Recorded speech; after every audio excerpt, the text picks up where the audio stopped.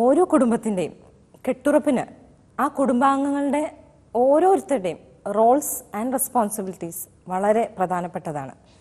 എങ്ങനെയാണ് കുടുംബത്തിൻ്റെ സമാധാനത്തിന് ഈ ഓരോ വ്യക്തികളും ചെയ്യേണ്ട ഉത്തരവാദിത്തങ്ങൾ എന്തെല്ലാം, അതെങ്ങനെ നിർവഹിക്കണം എന്ന വിഷയത്തെക്കുറിച്ചാണ് ഇന്ന് നമ്മൾ ചർച്ച ചെയ്യുന്നത്.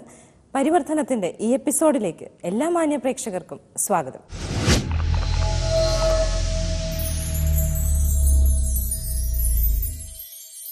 ഒത്തിരി ഫാമിലി കൗൺസിലിങ്ങിലൂടെ ഒത്തിരി പേരുടെ ജീവിതങ്ങൾ മാറ്റിമറിച്ച NLP master practitioner, advanced life coach mister Justin Thomas നമ്മോടൊപ്പം ചേരുന്നു.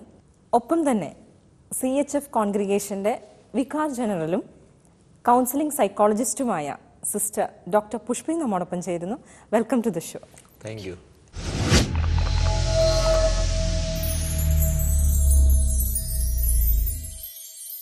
ടേക്കിംഗ് റെസ്പോൺസിബിലിറ്റീസ് ഡിസൈഡ്സ് ആ ഗ്രേറ്റ്നസ് എന്ന് പറയാറുണ്ട്. പക്ഷേ നമുക്ക് പലർക്കും റെസ്പോൺസിബിലിറ്റി ഏറ്റെടുക്കാൻ ബുദ്ധിമുട്ടുമാണ്. എത്രത്തോളം ഇമ്പോർട്ടൻ്റ് ആണ് ഈ taking up responsibilities in family? Okay, ഫാമിലിയിൽ ഓരോ അംഗവും അവരുടേതായിട്ടുള്ള റെസ്പോൺസിബിലിറ്റീസ് ഏറ്റെടുക്കണം. ഹസ്ബൻഡിൻ്റെതായിട്ടുള്ള responsibility, വൈഫിൻ്റെതായിട്ടുള്ള responsibility, കുട്ടികളുടേതായിട്ടുള്ള responsibilities, grand parents അവരുടേതായിട്ടുള്ള റെസ്പോൺസിബിലിറ്റീസ്, മറ്റാരെങ്കിലുമൊക്കെ അവിടെ ഉണ്ടെങ്കിൽ അവരൊക്കെ അവരുടേതായിട്ടുള്ള റെസ്പോൺസിബിലിറ്റീസ്. ഒരു വ്യക്തി ആ വ്യക്തിയുടെ റെസ്പോൺസിബിലിറ്റി ഏറ്റെടുക്കാതെ വരുമ്പോൾ സാധാരണ സംഭവിക്കുന്നത് എന്താണെന്ന് ചോദിച്ചു കഴിഞ്ഞാൽ മറ്റൊരു വ്യക്തിക്ക് അത് ബർഡനായിട്ട് വരും. ആ വ്യക്തി ആ റെസ്പോൺസിബിലിറ്റിയും കൂടി ഏറ്റെടുക്കേണ്ടതായിട്ടുള്ള അവസ്ഥ വരും. ഒന്നത്. രണ്ടാമത്തേത്, ഇവിടെ ചില സമയങ്ങളിലൊക്കെ ഇഷ്യൂസ് ഉണ്ടാകാനുള്ള സാധ്യതയും കൂടുതലായിട്ടുണ്ട്. കാരണം എന്ന് പറയുന്നത്, ഒരാൾ റെസ്പോൺസിബിലിറ്റി ഏറ്റെടുക്കാതിരിക്കുകയും മറ്റൊരാൾ റെസ്പോൺസിബിലിറ്റി ഫുൾഫിൽ ചെയ്യുകയും ചെയ്ത് കഴിയുമ്പോൾ നാച്ചുറലി ഫുൾഫിൽ ചെയ്യുന്നയാൾക്ക് ഇറിറ്റേഷൻ ഉണ്ടാകാനുള്ള സാധ്യതയും അവിടെ ഒരു ക്വാറൽ ഉണ്ടാകാനുള്ള സാധ്യതയുമുണ്ട്. ഇവിടെ ഒരു പ്രധാനപ്പെട്ട കാര്യം നാം മനസ്സിലാക്കിയിരിക്കേണ്ടത്, റെസ്പോൺസിബിലിറ്റി ഏറ്റെടുക്കുമ്പോൾ ചില ആൾക്കാർ ഫാമിലിയെ പൂർണ്ണമായിട്ടും അവോയ്ഡ് ചെയ്തിട്ട് ബിസിനസ്സിന് അതല്ലെങ്കിൽ ജോലിക്ക് കുറച്ചധികം പ്രാധാന്യം കൊടുക്കുന്ന ആൾക്കാരുണ്ട്. അതല്ലെങ്കിൽ ജോലിയും ഫാമിലിയെയും അവോയ്ഡ് ചെയ്തിട്ട് സൊസൈറ്റിക്ക് പ്രാധാന്യം കൊടുക്കുന്ന ആൾക്കാരുണ്ട്. നമ്മളൊരു ട്രയാങ്കിൾ വരയ്ക്കുകയാണെങ്കിൽ, ഈക്വലാറ്ററൽ ട്രയാങ്കിൾ വരയ്ക്കുകയാണെങ്കിൽ അതിൻ്റെ 3 കോണുകളുടെയും അളവുകൾ എന്ന് പറയുന്നത് 60 ഡിഗ്രിയാണ്.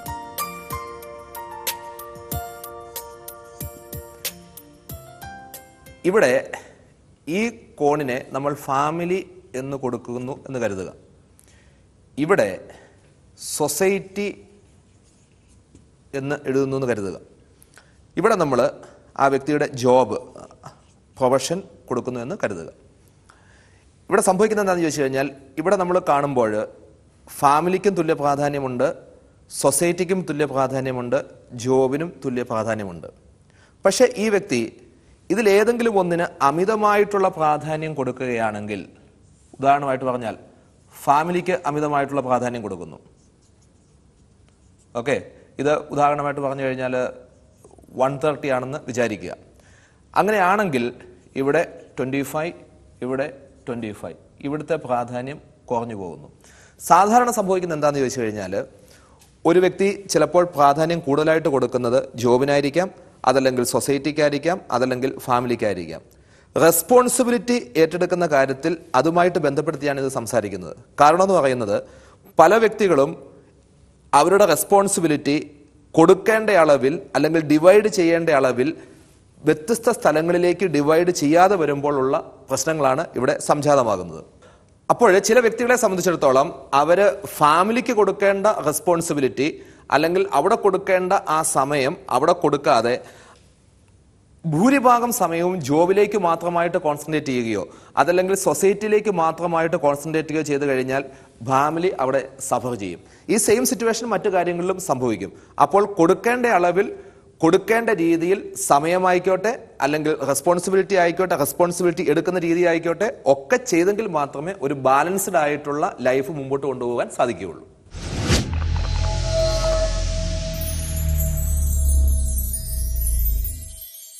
ഇപ്പം വളരെ മനോഹരമായിട്ട് തന്നെ വളരെ മനസ്സിലാവുന്ന രീതിയിൽ ജസ്റ്റിന് ഇത് കാണിച്ചു തന്നു, വരച്ച് കാണിച്ചു തന്നു. ഇപ്പം ശരിക്കും പറഞ്ഞാൽ നമ്മൾ ഈ ന്യൂജൻ ഫാമിലീസിലൊക്കെ കാണുമ്പം റെസ്പോൺസിബിലിറ്റീസ് ഭാര്യയും ഭർത്താവും ഈക്വലായിട്ട് ഷെയർ ചെയ്യണ പോലെയാണ് നമുക്ക് കാണുമ്പോൾ തോന്നുന്നത്. കുട്ടികളെ നോക്കുന്ന കാര്യമായാലും ഇല്ലെങ്കിൽ ജോലിയുടെ കാര്യമായാലും അവർ രണ്ടുപേരും കിച്ചണിലെ കാര്യമൊക്കെ ആയാലും ഷെയർ ചെയ്ത് ചെയ്യുന്ന പോലെ, എങ്കിലും ഇഷ്യൂസ് ഭയങ്കര കൂടുതലുമാണ്. എന്താ സിസ്റ്റർ ഇതിൻ്റെ കാര്യം? ജസ്റ്റിനും രജനിയും പറഞ്ഞത് കറക്റ്റാണ്.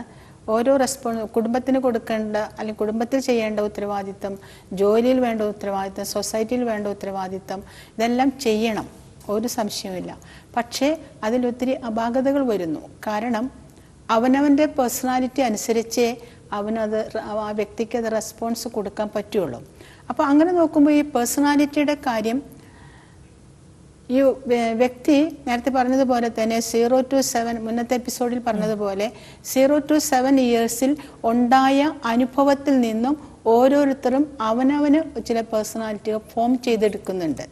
അതിൻ്റെ ബേസിസിലാണ് ഫർദർ ലൈഫ് അവരുടെ വരിക. അങ്ങനെ നോക്കുമ്പോൾ സാധാരണ പറയും പല വെറൈറ്റീസ് ക്യാരക്ടേഴ്സ് ഉണ്ടായിരിക്കും, അല്ലെങ്കിൽ പേഴ്സണാലിറ്റി ഉണ്ടായിരിക്കും. ദ ഫസ്റ്റ് വൺ പെർഫെക്ഷനിസ്റ്റ് എന്ന് പറയും.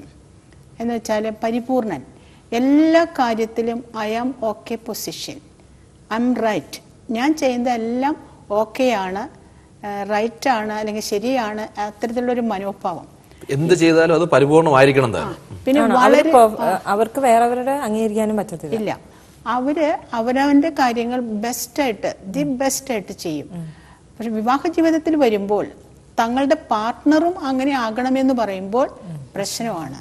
ഒരിക്കലും അതേ പേഴ്സണാലിറ്റിയെ കർത്താവ് യോജിപ്പിച്ച് കൊടുക്കുകയല്ല, ജസ്റ്റ് ഓപ്പോസിറ്റ് ആവും. അപ്പോൾ ഇവിടെ നോക്കുമ്പോൾ പെർഫെക്ഷനിസ്റ്റ് എല്ലാം ഡിമാൻഡ്സ് ആണ്. പിന്നെ മാക്സിമം പെർഫെക്റ്റ് ആയിരിക്കണം. കൊച്ചായാലും ഭാര്യയായാലും ഭർത്താവായാലും എവിടെ ജോലി ചെയ്യുന്നു അവിടെ പപ്പയായാലും അല്ലെങ്കിൽ അപ്പാപ്പനായാലും അമ്മാമ്മയായാലും കുടുംബത്തിൽ ആരൊക്കെ ഉണ്ടോ അവനവൻ്റെ പേഴ്സണാലിറ്റി അനുസരിച്ച് നീങ്ങിയേക്കണം. അപ്പോഴാണ് ഒരു ഇഷ്യൂ വരുന്നത്. തന്നെയല്ല ഇവർ ഭയങ്കര പിശുക്കരായിരിക്കും, സ്റ്റിഞ്ചി നേച്ചറാണ്, വെരി സ്റ്റിഞ്ചി നേച്ചർ. 10 പൈസ പോകേണ്ട കൊടുത്ത് ചാവും.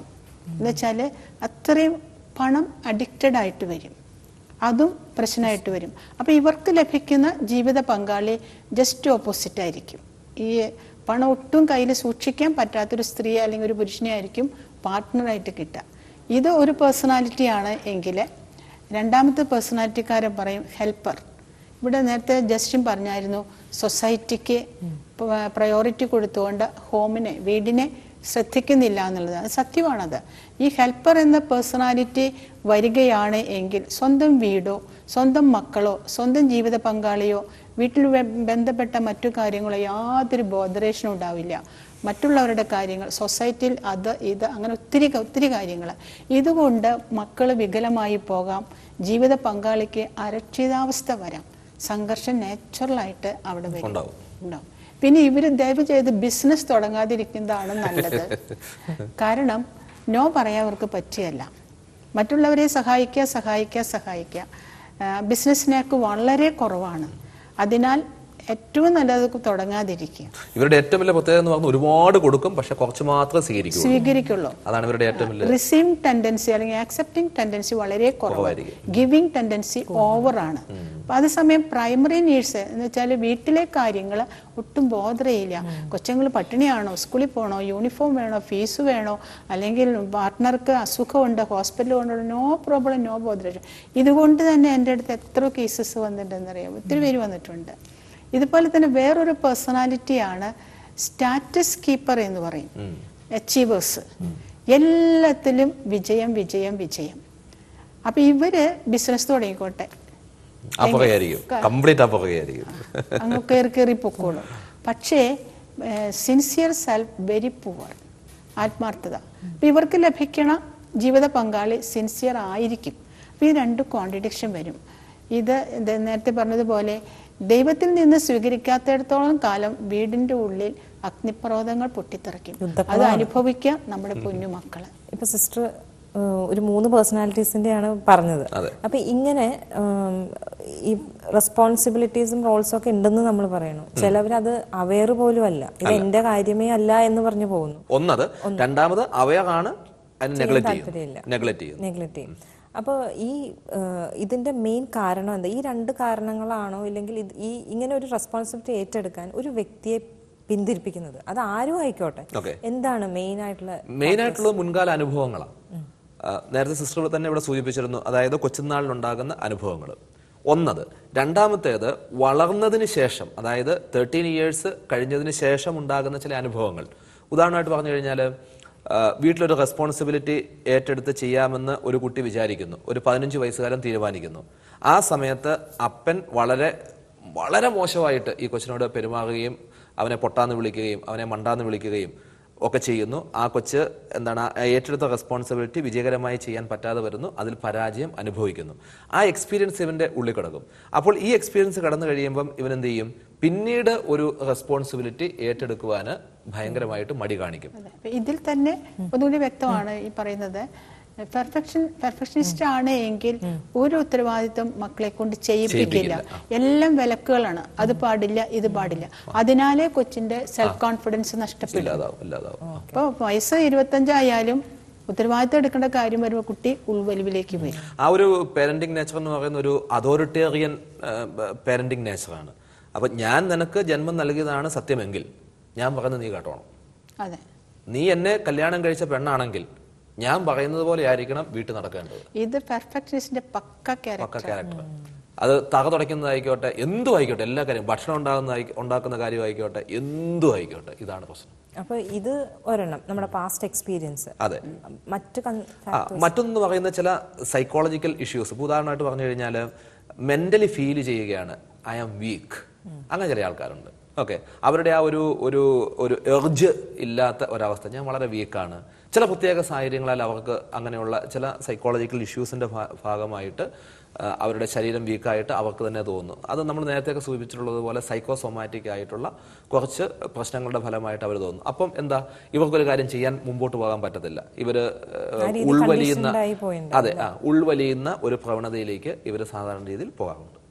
അപ്പൊ ഇവിടെ ഇങ്ങനെ തന്നെ നോക്കുമ്പോൾ നേരത്തെ പറഞ്ഞതുപോലെ പെർഫെക്ഷനിസ്റ്റ് ഹസ്ബൻഡും വൈഫ് ഹെൽപ്പറും കൂടി ആയാലത്തെ സ്ഥിതി എന്താ? ഒരു കുടുംബത്തിൽ സ്വാഭാവികമായിട്ട് വരാനുള്ളത് ഹെൽപ്പറുടെ പ്രത്യേകത എല്ലാ സൊസൈറ്റിയിലെ സകലവരെയും സഹായിക്കുക. ഇവിടെയാണെങ്കിൽ 144 പാസ്സാക്കിയാണ് വീടിന്റെ ഉള്ളിൽ. വളരെ സ്ട്രിക്റ്റ്. ഇൻ ബിറ്റ്വീനില് നമ്മുടെ മക്കൾ. അപ്പൊ അവർക്ക് എന്ത് നഷ്ടപ്പെടും? ഇത് അനുദിന ജീവിതത്തിൽ നമ്മുടെ കുടുംബങ്ങളിൽ സംഭവിച്ചുകൊണ്ടിരിക്കുന്ന ഒരു യാഥാർത്ഥ്യം. അപ്പൊ ഇങ്ങനെ ഇപ്പം പറഞ്ഞ ഈ എക്സാമ്പിൾ തന്നെ എടുത്ത ഇത് കണ്ടുകൊണ്ടിരിക്കുന്ന ഈ കുട്ടികൾക്ക് ഇതിൽ നിന്ന് ഏത് പേഴ്സണാലിറ്റി ആയിരിക്കും അവര്? ഇതിൽ നിന്ന് കുട്ടികൾ സാധാരണ സംഭവിക്കുക, അപ്പനോട് അവേർഷൻ വരും. കാരണം എപ്പോഴും അപ്പൻ സ്ട്രിക്റ്റ് ആണ്. പണിഷ്മെന്റ് കൊടുക്കുക ഇവർ ചോക്ലേറ്റ് കഴിക്കണ പോലെയാ. എത്ര പണിഷ്മെന്റ് കൊടുക്കാവോ അത്രയും കൊടുക്കും. അപ്പൊ കുട്ടികൾക്ക് പക്ക അവേർഷൻ, ദേഷ്യം ഇതൊക്കെ സംഭവിക്കാം. അന്നേരം ഈ കുട്ടികൾ ചിലപ്പോൾ നമ്പർ 9 പേഴ്സണാലിറ്റി എന്ന് പറയും. അതായത് ഈസി ഗോയിങ് ലൈഫ്, ഒരു ഉത്തരവാദിത്വം എടുക്കാതെ സ്വന്തം ഗുഹയിലേക്ക് ഒളിഞ്ഞു പോകുന്ന അവനിഷ്ടമുള്ള പോലെ ജീവിക്കാം. എന്നിട്ട് ഒരു പക്ഷെ ആൽക്കഹോൾ ആയിരിക്കാം, ഒരു പക്ഷെ വേറെ ഏതെങ്കിലും ഇഷ്യൂസ് ആയിരിക്കാം, സംതൃപ്തിയും സന്തോഷം കൊടുക്കുന്നത് അവിടേക്ക് അവൻ പറക്കും. ഇവിടെ ഇത്രയും സ്ട്രിക്റ്റ് ആയി കഴിയുമ്പോൾ അതും അല്ല എങ്കിൽ പപ്പയെ പോലെ വേറൊരു കുഞ്ഞിപ്പപ്പ വരും. അതിനുള്ള പോസിബിലിറ്റി ഉണ്ട്. അതായത് എങ്ങനെ ഇന്റേണലൈസ് ചെയ്യുന്നു എന്നനുസരിച്ചിരിക്കും. ഇപ്പം 2 മക്കളുണ്ടെന്ന് വിചാരിക്കുക. ഈ 2 മക്കളിൽ മൂത്തവൻ ചിലപ്പോൾ ഇന്റേണലൈസ് ചെയ്യുന്നത് പപ്പയെ പോലെയുള്ള കുഞ്ഞു പപ്പയായിട്ടാണെങ്കിൽ മറ്റവൻ ചിലപ്പോൾ ഒന്നിനും കൊള്ളത്തില്ലാത്ത ഒരു, നമ്മളതിന് പറയുന്നത് ഒട്ടും അതിനൊരു ഒരു പർട്ടിക്കുലർ ഒന്നിനും കൊള്ളത്തില്ലാത്ത അവസ്ഥ നമ്മൾ പറയില്ലേ, ഗുഡ് ഫോർ നത്തിങ്. ഓക്കെ, ആ രീതിയിലുള്ള ഒരു അവസ്ഥയിലേക്ക് ഈ കൊച്ചു പോകാനുള്ള സാധ്യതയുണ്ട്. ഇപ്പൊ ശരിക്കും പലപ്പോഴും ഇപ്പൊ ഈ പറഞ്ഞത് തന്നെ എടുക്കട്ടെ, ഇല്ലെങ്കിൽ ആൽക്കഹോളിക് ആയിട്ടുള്ള ഒരു ഫാദറിന്റെ കുട്ടികൾ, അതിന് എത്രത്തോളം ചാൻസസ് ഉണ്ട്? ചിലവര് എത്ര സിസ്റ്റർ 20% ചാൻസസ് ഉണ്ട് നമുക്ക് നല്ല രീതിയിൽ ആകാതിരിക്കാൻ 20% ചാൻസും 80% ആകാനാണ് സാധ്യത. ഒരു ഫാദർ, ഒരു ഗൃഹനാഥൻ ചെയ്യേണ്ട റോൾസ്, റെസ്പോൺസിബിലിറ്റീസ് മേജറായിട്ട് ചെയ്തേ പറ്റൂ എന്നുള്ളത് എന്തൊക്കെയാണ്? അതിന് ടിപ്പിക്കൽ എക്സാമ്പിൾ സെന്റ് ജോസഫാണ്. ഔസേപ്പിതാവ് എങ്ങനെ കുടുംബത്തിൽ പരിശുദ്ധ അമ്മയെയും ഈശോയും കൊണ്ടു നടന്നു, എങ്ങനെ ദൈവഹിതം നിറവേറ്റി, ദൈവത്തിലുള്ള വിശ്വാസത്തിൽ എങ്ങനെ കുടുംബത്തെ വളർത്തി. ഇപ്പോൾ മത്തായിയുടെ സുവിശേഷം 1 അധ്യായം 14 വാക്യത്തിൽ പറയുന്നുണ്ട്, ഗബ്രിയേൽ ദൂതൻ സ്വപ്നത്തിൽ വന്ന് പറയുന്നുണ്ട്, ഭാര്യ ഉപേക്ഷിച്ച് പോകരുത്, സ്വീകരിക്കാൻ പറയുന്നുണ്ട്. വേണമെങ്കിൽ യുക്തിയുള്ളവരാണെന്നുണ്ടെങ്കിൽ ഈ ഉറക്കത്തിൽ ഒരു കാര്യം, സ്വപ്നം പലതും കാണും, അത് വിട്ടുകളയാമായിരുന്നു. പക്ഷെ ദൈവവിശ്വാസമുള്ള ഔസേപ്പിതാവ് മാലാഖ പറഞ്ഞത് ദൈവത്തിൻ്റെ സ്വരമാണ് എന്ന് മനസ്സിലാക്കി അപ്പോൾ തന്നെ ആ രാത്രി തന്നെ എഴുന്നേറ്റിട്ട് മറിയത്തെ തൻ്റെ ഭാര്യയായി സ്വീകരിച്ചു. ഉപേക്ഷിച്ചു പോകാനായിരുന്നു തീരുമാനിച്ചിരുന്നത്. അപ്പോൾ അവനവൻ്റെ പേഴ്സണാലിറ്റി എന്തു തന്നെയായാലും ദൈവത്തിൽ വിശ്വസിച്ച് പോകുന്ന ഒരു വ്യക്തിയാണ് എങ്കിൽ ഈ കുടുംബത്തിൽ ഞങ്ങളിലൂടെ എന്ത് ദൈവഹിതം നിറവേറ്റപ്പെടണം അതിന് യെസ് പറയും. അതിന് ഈ പറയുന്ന മേഖലയിലേക്ക് വന്നാലേ പറ്റൂ. പേഴ്സണാലിറ്റി ഷുവർ ഡിഫറൻസസ് ഉണ്ടായിരിക്കും. അതെ, ഇത് ഇൻഡിക്കേറ്റ് ചെയ്യുന്ന മറ്റൊരു കാര്യമുണ്ട്. അതായത് ഒരപ്പൻ ഒരു പ്രൊട്ടക്ടർ ആയിരിക്കണം. ഓക്കെ, ഒരു വീടിൻ്റെ പ്രൊട്ടക്ടറായിട്ട് അപ്പനെപ്പോഴും ഉണ്ടാകണം. കുട്ടികൾ അത് കണ്ടാണ് വളരുന്നത്. അപ്പോൾ അത് പെൺകുട്ടി ആയിക്കോട്ടെ ആൺകുട്ടി ആയിക്കോട്ടെ ആരും ആയിക്കോട്ടെ, അപ്പൻ്റെ സാന്നിധ്യം നിർബന്ധമായിട്ടും വീട്ടിലുണ്ടാവണം.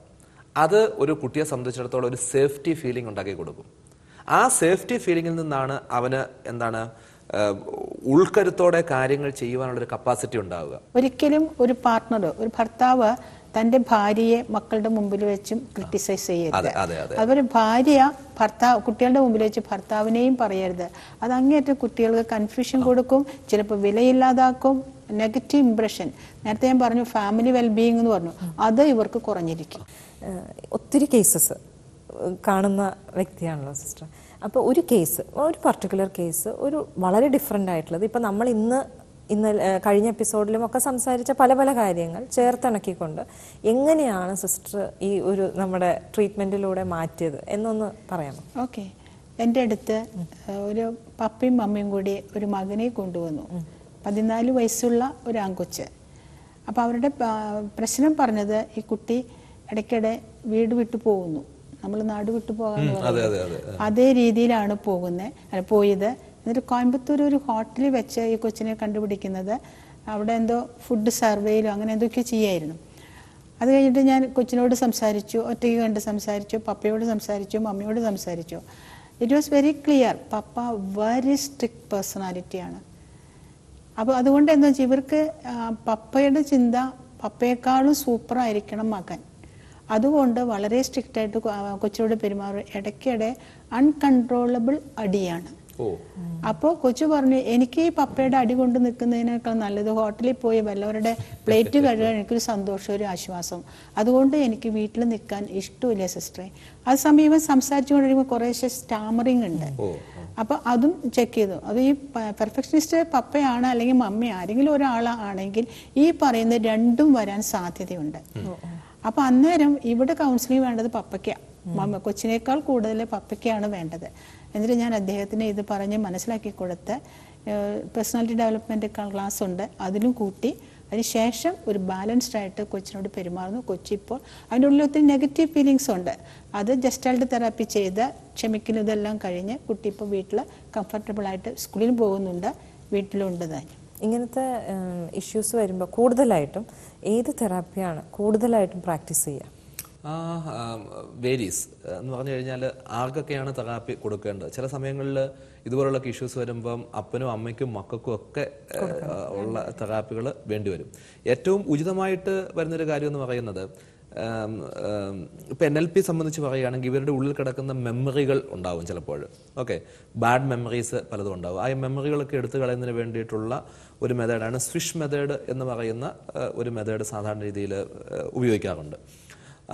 മറ്റൊന്ന് പറയുന്നത് ഹിപ്നോട്ടിക് ഇൻ്റർവെൻഷൻ ധാരാളമായിട്ട് പല അവസരങ്ങളിലും ഉപയോഗിക്കാറുണ്ട്. അവരുടെ സമ്മതത്തോടു കൂടി സജഷൻസ് കൊടുത്ത്, ഇൻഡക്ഷൻ മെത്തേഡ് ഉപയോഗിച്ച് സജഷൻസ് കൊടുത്ത് അവരുടെ ഉള്ളിലേക്ക് പോസിറ്റീവായിട്ടുള്ള ചിന്തകളെ കടത്തിവിടുന്ന മെത്തേഡ്സ് ധാരാളമായിട്ട് ഉപയോഗിക്കാറുണ്ട്.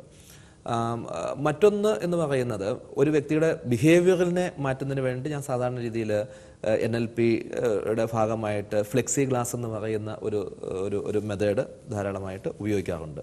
പിന്നെ ഈ വ്യക്തിയുടെ ഉള്ളിൽ തന്നെ കിടക്കുന്ന കുറേയധികം ഇഷ്യൂസ് ഉണ്ടാവും. ആ ഇഷ്യൂസിനെ എടുത്തു കളയുന്നതിന് വേണ്ടിയിട്ട് സ്പിന്നിങ് വീൽ ടെക്നിക്ക്, അങ്ങനെയുള്ള വ്യത്യസ്തങ്ങളായിട്ടുള്ള തെറാപ്പികളുടെ ഒരു കോമ്പിനേഷനായിട്ടാണ് സാധാരണ രീതിയിൽ ഉപയോഗിക്കുന്നത്. ഒപ്പം തന്നെ നമ്മുടെ ട്രഡീഷണൽ ആയിട്ടുള്ള കൗൺസിലിംഗ് മെത്തേഡ്സ് കൂടി ഇതിൻ്റെ കൂടെ കൂട്ടിച്ചേർക്കും. നമുക്കൊരു 100% റിസൾട്ട് ബെനിഫിറ്റ് കിട്ടുന്ന രീതികളാണ് അല്ലേ ഈ തെറാപ്പീസും ഒക്കെ? തെറാപ്പീസ് ഇവരുടെ ഒരു ഇവരെങ്ങനെ നമ്മളോട് സഹകരിക്കുന്നു എന്നനുസരിച്ചിരിക്കും. ഒരു കൗൺസിലറോട് എത്ര ഭംഗിയായിട്ട് ഈ വരുന്ന ആൾക്കാർ സഹകരിക്കുന്നു. ചില സമയങ്ങളിൽ എന്താണ്, ഒരു പ്രാവശ്യം വിസിറ്റ് ചെയ്തതിന് ശേഷം ഒരു ഇന്റർവെൽ കഴിഞ്ഞിട്ട് അവർ നിർബന്ധമായിട്ടും വരണം. നമ്മൾ പറയുന്ന രീതിയിൽ തന്നെ അതിൻ്റെ ഒരു ഫോളോ അപ്പും കാര്യങ്ങളും ഒക്കെ കൃത്യമായിട്ട് ചെയ്യുന്ന ക്ലയൻസിനെ സംബന്ധിച്ചിടത്തോളം അവർ 100% റിസൾട്ടുമായിട്ടാണ് പോകുക. ഒത്തിരി കുടുംബങ്ങളെ ഇതുപോലെ സമാധാനത്തിലേക്ക് നയിച്ചിട്ടുള്ള ഒരു വ്യക്തിയാണല്ലോ. എന്താണ് നമ്മുടെ പ്രേക്ഷകർക്ക് കൊടുക്കാനുള്ള ഒരു മെസ്സേജ്? എന്നെ സംബന്ധിച്ച് പറയും, സൈക്കോ സ്പിരിച്വൽ മെത്തേഡ്സ് ഉപയോഗിച്ചുകൊണ്ട് അവരെ വ്യക്തികളെ, കുടുംബങ്ങളെ, കൊച്ചുകുട്ടികളെ ആര് തന്നെയായാലും സമാധാനത്തിലേക്ക് വരണം. അത് ഒരു യാഥാർത്ഥ്യം ഞാൻ നേരത്തെ പലവട്ടം പറഞ്ഞതാണ്. ഫെയ്ത്ത് എലമെൻറ്റിലേക്ക് ആര് തന്നെയായാലും, അപ്പനായാലും അമ്മയായാലും പിള്ളേരെ മക്കളായാലും കടന്നു വരണം. രണ്ടാമത്തത്, അവനവനെ തന്നെ നമ്മൾ ആദ്യമേ മനസ്സിലാക്കണം. അത് എന്നിട്ട് നമ്മൾ അംഗീകരിക്കണം. നമ്മളെ അംഗീകരിച്ചാലേ നമ്മുടെ പാർട്ട്ണറെ അംഗീകരിക്കാൻ പറ്റൂ. എനിക്ക് ഇത്രയും ബലഹീനത ഉണ്ടായാലും എന്നെ ബലഹീനതകൾ എനിക്ക് ആക്റ്റീവായി നിൽക്കുന്നു, ചിലത് ഇന്ന രീതിയിൽ എന്നെ കൊണ്ട് പ്രവർത്തിപ്പിക്കണോ, അത് അവെയറായിട്ട് അവനവൻ തന്നെ സ്ട്രോങ് ആയി പോസിറ്റീവ് സ്റ്റെപ്പ് എടുക്കണം. ഒപ്പം തന്നെ നമ്മുടെ ജീവിത പങ്കാളി ആരാണെങ്കിൽ അവരെ മനസ്സിലാക്കിക്കൊണ്ട് ഇന്ന കുറവുണ്ട്, ഇന്ന നന്മയുണ്ട്, ഇത് ദൈവം നിയോഗിച്ചു തന്ന ഒരു പാർട്ട്ണറാണ് എന്ന് മനസ്സിലാക്കിക്കൊണ്ട് അവരെ ആക്സെപ്റ്റ് ചെയ്യുമ്പോൾ it is easy to live. അല്ല എങ്കിൽ കുടുംബം സ്വർഗത്തിന് പകരം പിന്നെ നമുക്ക് ഗസ് ചെയ്യാവുന്ന അതേ രീതിയിൽ വരാൻ സാധ്യതയുണ്ട്. അപ്പം നമുക്ക് നമ്മൾ തന്നെ അംഗീകരിക്കുക. അത് യേശു നാമത്തിൽ നമ്മൾ അംഗീകരിച്ചു കഴിയുമ്പോൾ എന്തായാലും ദൈവം അറിയാതെ തന്ന ജീവിത പങ്കാളികളല്ല. ഇനി ഇങ്ങനെ ഏൽപ്പിച്ചു തന്ന നമുക്ക് ദാനമായിട്ട് സമ്മാനമായിട്ടാണ് നമ്മുടെ മക്കളെ നമുക്ക് തന്നിരിക്കുന്നത്. സങ്കീർത്തനം 128 പറയുന്നുണ്ട്, മക്കൾ മേശയ്ക്ക് ചുറ്റും കൂടിയിരിക്കുന്ന ഒലിവ് തൈകളാണ് എന്ന് പറഞ്ഞാൽ പൂർണ്ണ ഹൈ വെൽബീയിങ് ഉള്ള കുട്ടികളുടെ ഒരു പിക്ചറാണ് സങ്കീർത്തനങ്ങളിലൂടെ നമുക്ക് കാണിച്ചു തരുന്നത്. അപ്പം ഇന്ന് നമ്മുടെ മക്കള് ഒലിവ് തൈകളാണോ അതോ കാട്ടുമര തൈകളാണോ അല്ലെങ്കിൽ പാഴ്മര തൈകളാണോ? ആണെങ്കിൽ എൻ്റെ ഭാഗത്തുനിന്ന് എന്ത് ചെയ്യണം നമ്മുടെ മക്കളെ ഒലിവ് തൈകളാക്കാൻ? ഇനി ആരെങ്കിലും കാട്ടുമരത്തിൻ്റെ തൈകൾ ആണ് എങ്കിൽ നമ്മുടെ മക്കള് അത് നമ്മൾ തന്നെ ഹെൽപ്പ് ചെയ്യണം. പിന്നെ കുട്ടികളുടെ പ്രായം അനുസരിച്ചുള്ള സൈക്കോളജിക്കൽ ഹെൽപ്പ് ആവശ്യമുണ്ടെന്നുണ്ടെങ്കിൽ കൊടുക്കുകയാണെങ്കിൽ നല്ലത്. അങ്ങനെ തിരുക്കുടുംബത്തിൻ്റെ ഒരു മാതൃകയിൽ മുന്നോട്ട് പോവുകയാണെങ്കിൽ വിട്ടുവീഴ്ച ധാരാളം ചെയ്യാനുണ്ടാവും. പലതിനും വിട്ടുകൊടുക്കേണ്ടി വരും. കാരണം എൻ്റെ ഭർത്താവ് 100% ആങ്കറിൽ നിൽക്കുന്നതാണ്, അത് മനസ്സിലാക്കിക്കൊണ്ട് ഞാൻ പ്രതികരിക്കണം. അല്ലെങ്കിൽ ഈസി ഗോയിങ് ലൈഫാണ് എൻ്റെ ഭാര്യയ്ക്ക് ഉള്ളത് എങ്കിൽ അതും ഞാൻ മനസ്സിലാക്കിയിട്ട് ബാലൻസ്ഡ് ആകാൻ എനിക്ക് പറ്റണം. എങ്കിൽ സമാധാനത്തിൽ സന്തോഷത്തിൽ കുടുംബത്തെ കൊണ്ടുപോകാൻ പറ്റും. ഒപ്പം തന്നെ ഒരു കാര്യം കൂടി നമ്മളെ കാണുന്നവർക്ക് അവരോട് എനിക്ക് കൊടുക്കാനുള്ളതെന്ന് പറയുന്നത്, ഒരു വീട്ടിൽ പ്രശ്നങ്ങളുണ്ടെങ്കിൽ അവർ തന്നെ അതിനെക്കുറിച്ച് അവെയർ അല്ല എങ്കിൽ, അവർ തന്നെ അതിനെക്കുറിച്ച് മനസ്സിലാക്കുന്നില്ലെങ്കിൽ നമ്മുടെ ഡ്യൂട്ടിയാണ് അവർക്കൊരു ഹെൽപ്പ് കൊടുക്കുക എന്നുള്ളത്. നിന്റെ സഹോദരനെ കണ്ടില്ല എന്ന് നടിക്കാൻ നിനക്കാവില്ല. അപ്പോൾ ആ സഹോദരനെ തിരിച്ചറിയുകയും സഹോദരന് കൊടുക്കേണ്ട ഹെൽപ്പ് കൊടുക്കുവാനുമുള്ള ഒരു വലിയ കടമ കൂടി നമുക്കെല്ലാവർക്കും ഉണ്ട്. അപ്പോൾ ഒരു പ്രശ്നത്തിൽ നിൽക്കുന്ന ആൾക്കാരെ ആ പ്രശ്നത്തിൽ നിന്ന് പുറത്തു കടക്കുവാൻ സഹായിക്കുക എന്നുള്ള ഉത്തരവാദിത്വം ഒരു സഹോദരൻ എന്ന നിലയിൽ, ഒരു സഹോദരി എന്ന നിലയിൽ എനിക്കും നമുക്കെല്ലാവർക്കും ഉണ്ട് എന്നുള്ള ഒരു വിശ്വാസം കൂടി നിങ്ങളുടെ ഇടയിലേക്ക് ഞാൻ പങ്കുവയ്ക്കുകയാണ്. നമ്മുടെ ആദ്യത്തെ കൗൺസിലിംഗ് സെന്റർ നമ്മുടെ കുടുംബമാണ്. അതെ. എന്നിട്ട് കുടുംബം കഴിഞ്ഞിട്ട് പിന്നത്തെ സെന്റേഴ്സിലേക്ക് പോകേണ്ടത്. അതുപോലെ ആദ്യത്തെ കൗൺസിലേഴ്സ് അല്ലെങ്കിൽ തെറാപ്പിസ്റ്റ് പപ്പ മമ്മി. ആദ്യത്തെ ദേവാലയം നമ്മുടെ കുടുംബമാണ്. ആദ്യത്തെ വിദ്യാലയം നമ്മുടെ കുടുംബമാണ്. ആദ്യത്തെ ഹോസ്പിറ്റൽ നമ്മുടെ കുടുംബമാണ്. ആ ഒരു തലത്തിൽ നമ്മുടെ അവിടെ മാക്സിമം നമുക്ക് കൊടുക്കാനുള്ളത് കൊടുത്ത് പ്രോബ്ലം സോൾവ് ചെയ്ത് കൊണ്ടുവരാൻ പഠിച്ചാൽ നല്ലതാണ്. കുടുംബങ്ങളെ തിരുക്കുടുംബമാക്കാനുള്ള സിസ്റ്ററിൻ്റെ ഈ യജ്ഞം മുന്നോട്ട് പോവട്ടെ. ഏറ്റവും അനുഗ്രഹങ്ങൾ ദൈവം ഇതിനു വേണ്ടി സിസ്റ്ററിന് നൽകട്ടെ എന്ന ആശംസയോടെ, പ്രാർത്ഥനയോടെ. Thank you so much for being on. Thank you.